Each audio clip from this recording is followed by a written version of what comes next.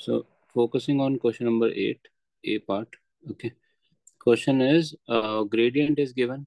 So basically m is given as -2 and y-intercept is given as 4. That means c is given as 4. Okay. We know that the equation form is y equals to mx plus c. We know this thing now. Oh, yes, sir. So y equals to m value I will be writing -2 x plus 4.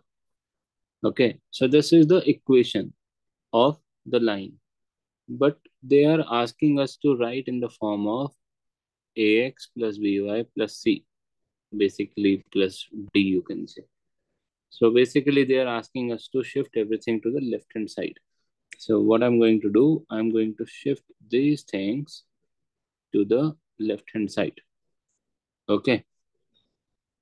So -2x will become plus 2x plus y minus 4 equals to 0. So this is my first equation. Is that thing clear? So this was the A part. So similarly, kindly do 9th question A part. Rest of the question you can do as homework. Any doubt? So again, write down y equals to mx plus c. So y equals to m value is what? Half. X and c value is also half. So denominator is 2 in both the case. So LCM is 2.